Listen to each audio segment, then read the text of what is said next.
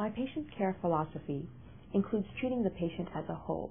For example, if someone has high blood pressure, I not only treat the high blood pressure appropriately, but I treat the patient and look at the patient as a whole. Does the patient have lifestyle issues that can reverse the process of high blood pressure? If so, we also work on that to provide them with the best care. My goal for each patient visit is two-pronged. First of all, I address the issues that the patient is concerned with at that time that they come in.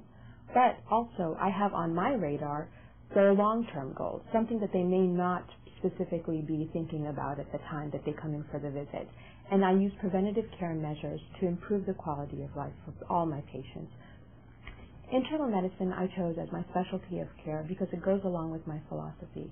It's about a patient-centered approach. When I see a patient, I look at them and I want to take care of them as a whole. And internal medicine allows me to do that. It also allows me to appropriate a long-term relationship with the patient, to get to know the patient, to get to know who they are as a person and what treatment goals work for them and what don't. And the only way I can really do that is through my specialty of care.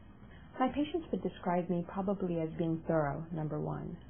But I think that they would also think I'm empathetic, I'm approachable, I'm helpful, and overall I think just a nice person.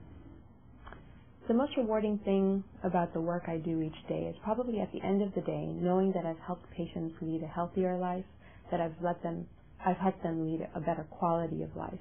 And after all, I think that a person's health is the most important asset that they have. And so for me to be able to participate in that is quite an honor.